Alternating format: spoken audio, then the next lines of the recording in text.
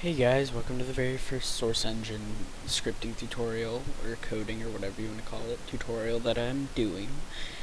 Hopefully I can do more tutorials on this, and this topic is going to be about int_fire.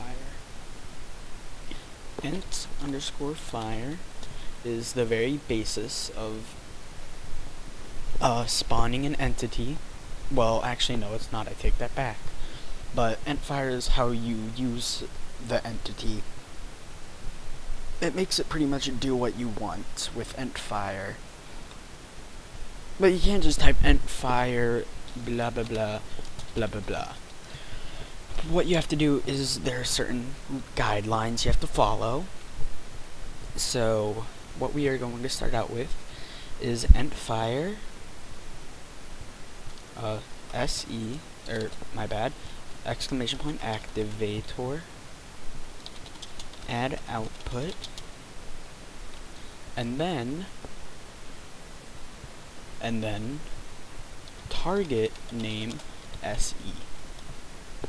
Now what this is doing, or saying so far, is that int_fire, or entity firing, entity fire, which pretty much means what I told you before, is it's firing an entity, or using an entity, or running an entity. activator, or exclamation point activator, is pretty much, it's yourself, and add output is adding an output to it, and that output is target name, or the target's name, and SE for source engine. This could be anything. It could be LOL, whatever. SE. Now, I'm just going to copy this line because I don't feel like typing that all out. So, int_fire activator class name, or add output class name. Now, this is the class's name. It's here. Class's name.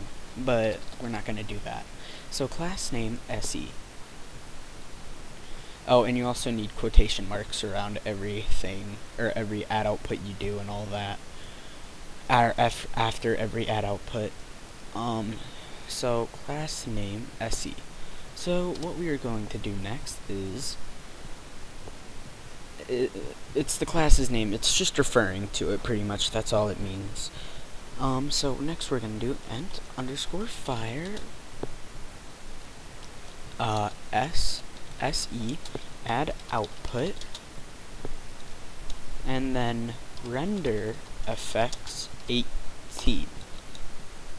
Now what this is saying is int_fire, entity fire, se, source engine, which is iActivator, add output, adding the output, render effects, which is the key value. Now what a key value is something that affects the entity, I guess you could say. And then 18 is the number that we are using. So this is your very first script. So now I'm going to go over how to save it. Go to Control S, or go to File, Save, locate your Steam apps, go to C, or wherever you saved it, Programs 86, Steam, Steam Apps, Fang821, or whatever your username is, Half-Life 2 Deathmatch, HL2MP, CFG. Now, I don't know where yours could be saved. It defaults like this, only with your username that you're using currently. And then, ignore all this. This is different stuff. These are all different scripts. So, we're going to save this as render fx. I spelled render wrong. I spelled redner. Render fx.cfg.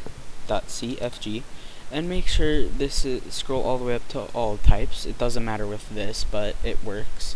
So the .cfg, that is the extension on how you run it. So it'd be renderfx.config. Now I'm going to save it, and then I'm going to jump to game and show you what it does. So I'll be right back.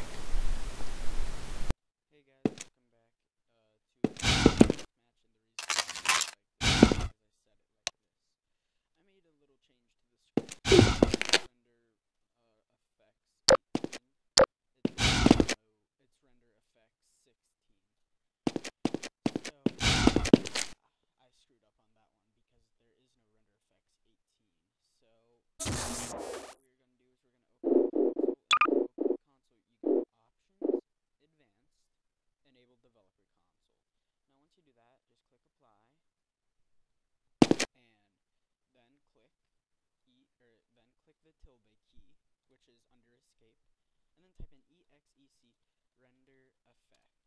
And there you go. You now look like a hologram. In this tutorial, I will be going over a little more in depth. Say that just in case I forget. So hope you like your very first script. I will post the IP, Area 51 cheat build and spawn, and Sapphire Man's cheat enabled server. So you can do this anytime. So see you guys later. Comment.